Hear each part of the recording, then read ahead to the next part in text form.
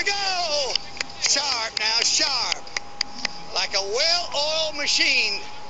I told the team, I said, hey, we had a great team last year. We won the Super Bowl.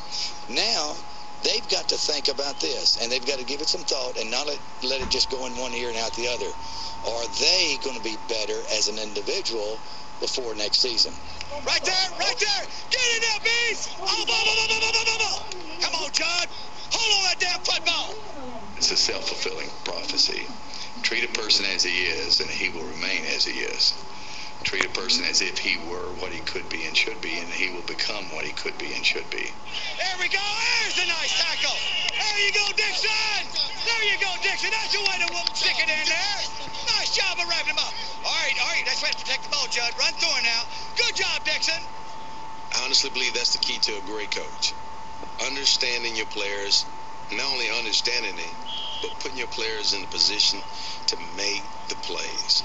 14-13, 10 seconds to go. We're behind the Redskins, RFK. All right, let's go, Lynn. We got to have it. Got a little wind behind you, got a little wind to the left. Got to be concerned about it. Let's go, Lynn. Focus in. Can you make it? Here we go. It's all on the line. That's the way to hit it. Good job, Lynn. Perfect. Right down the middle. Perfect, Lynn. Cowboys win, as always. I treated our football team as winners. I treated them as a championship team because that's where we were headed. But heading back to the Super